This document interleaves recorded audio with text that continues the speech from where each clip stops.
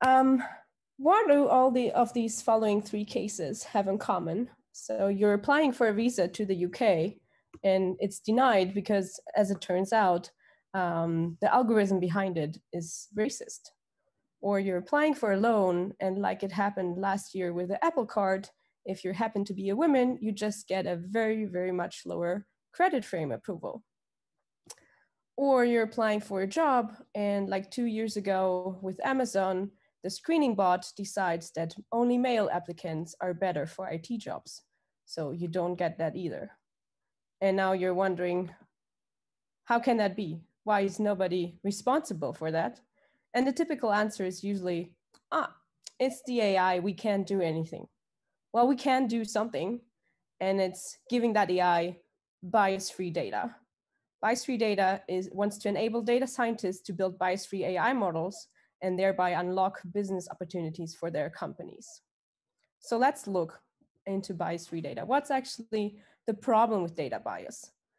So AI models don't just take over the bias, they amplify the bias. So the situation gets worse. It's now a rule. Also, you will lose business opportunities because these AI models will make some recommendations that are unfavorable. And lastly, very likely if this becomes public, you will have reputation damages and even fines to pay. In fact, 9 out of 10 companies have reported that there has been some ethical issues with some of their AI systems. In comes bias-free data, which wants to make AI models more fair and unlock bias opportunities, business opportunities by offering bias-free data sets.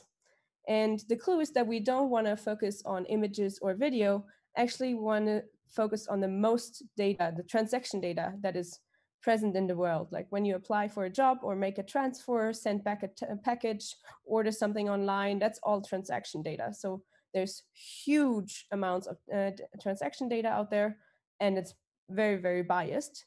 So in order for companies to work on better business opportunities, we will provide curated training sets. So this gives them bias-free data to train their AI models on and unlock those opportunities. And at the same time, to establish trust with their customers, we will test their models and rate their performance, like with Michelin stars. Passion for fair tech means deep knowledge and bias. And why do we actually do that? Because we believe technology should benefit us humans, both the consumers, but also the businesses, instead of holding us back.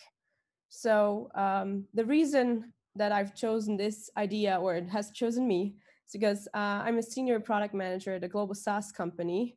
And I also recently trained in anti-Semitism discrimination counseling. And I was among the top 10 of a global LGBT plus leadership contest and completed diversity training. I won the pitch competition at Exathon 2020, and I've also applied for the high-tech Seed Lab in Antler to carry this idea further. The business model behind it is a data commerce platform and model ratings. So we would sell those bias-free data sets specific to the domains. And of course, there's different tiers depending on the volume and the complexity of the data sets, and we would charge for updates. And we also test and rate the AI models. Of course, there will be a fee for each certificate. Now, if we look at the market, there are already synthetic data startups. They claim to care about bias too, but they rather do it on the side and not really thoroughly in all the dimensions. If you look at current data marketplaces, they don't have any indication of quality at all, and bias is also not among them.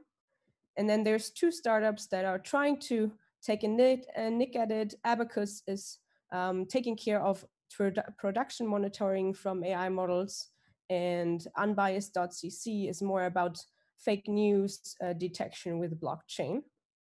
So this is kind of an untapped market, but it's huge. So worldwide spending in AI will increase double by 2024 to 110 billion. And in Europe, it will even triple from last year's 7 billion to 21 billion 2023. So the go-to-market plan is right now we're in the validation phase, talking to many data scientists and probable candidates with use cases.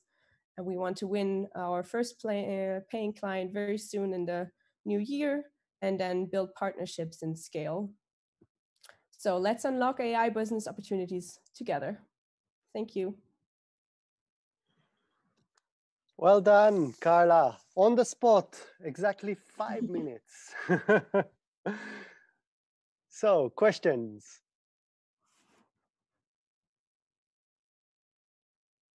Questions? Anybody? Michael?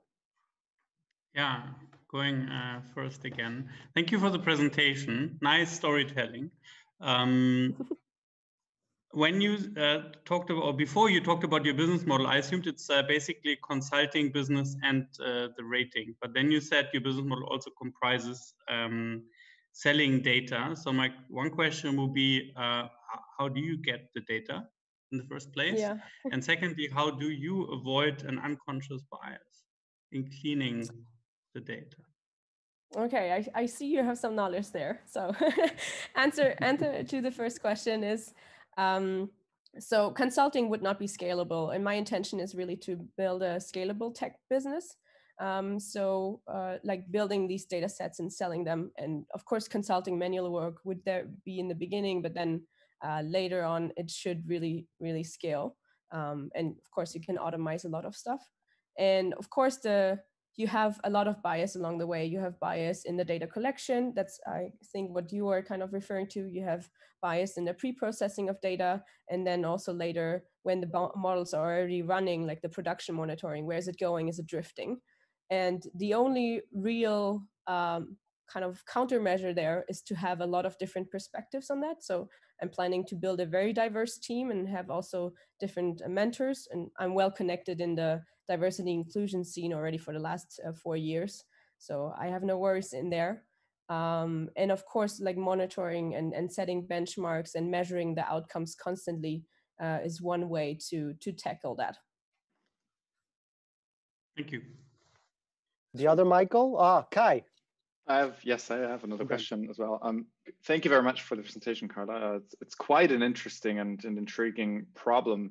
And one could go even further to say, right, that in the United States, there is data being sold to government agencies, i.e. to the police, on sort of crime or criminal actions and crime prediction, leading to an even more biased data set, hence Black people being pursued by the police for no reasons. And this is an even bigger issue.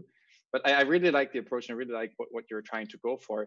What I currently still don't understand is which data domains essentially would you want to focus on, right? Because data per se is vast and is huge.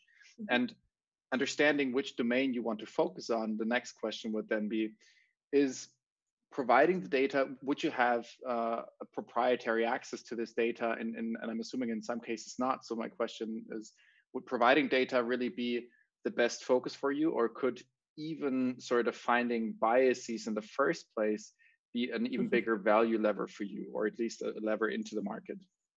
Yeah, and what you just mentioned was actually like my original idea, to find existing bias in the historical data of companies.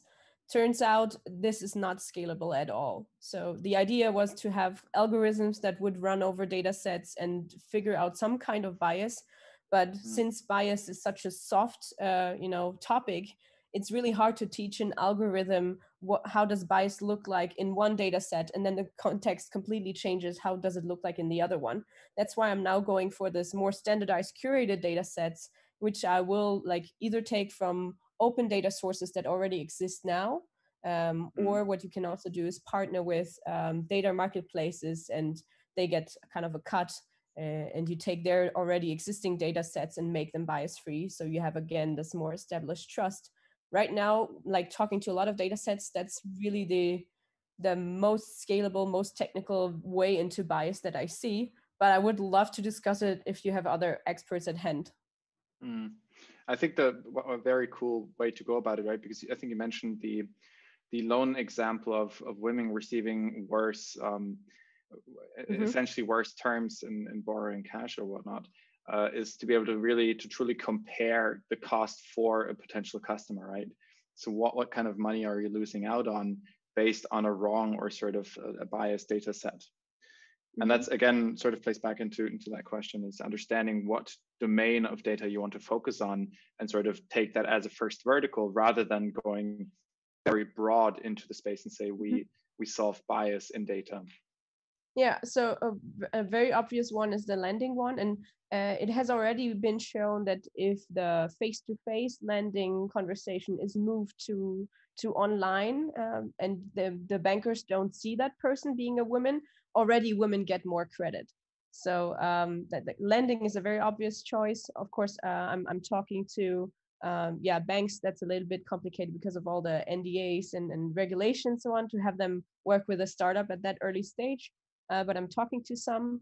Another very obvious one is HR, so that you look into bias-free hiring. So really the best person gets into the company and they're not losing candidates because of bias. And then you could even think about helping HR building their hiring bots themselves, assisting in that way, or partnering with ATS, like applicant tracking systems like Greenhouse and Bamboo and so on, to give them the possibility to do that bias-free hiring. Yeah. Actually, like in 1 hour, I think I have the next call with an HR department from Dell just to discuss this. Nice. Great to hear. That's fantastic. Karl Heinz, one of our mentors, wants to ask a question. Please go ahead. Yeah, thank you, Ram. Thanks, Karla, for your presentation.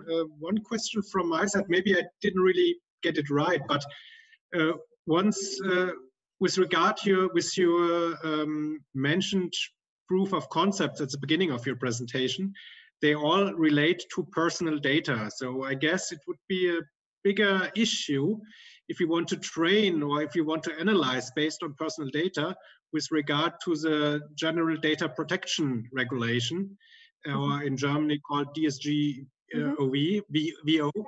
So how do you anonymize data, or what you also mentioned is that you synthesize data? So what's your approach? Because I guess whenever you get in touch with a client, that would be one of the first questions. How can you assure that the data is anonymized, and how you identify what will be the drift based on real data, or what is the drift based on synthesized data, for example? Yeah.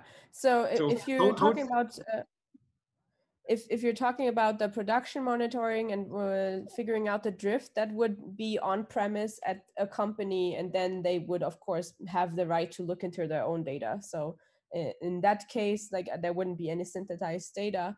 Of course, anonymization has like the reputation of being like revertible, so you can actually find out data again.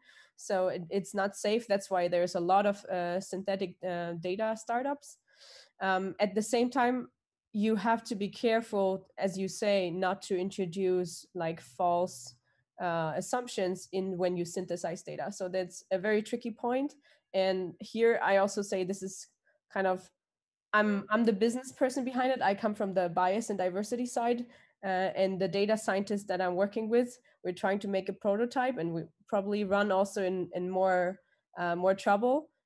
Right now, we have to still find like a solution for that, but we are aware. So I can't tell you the solution. We're working on it with a prototype. Okay, thank you.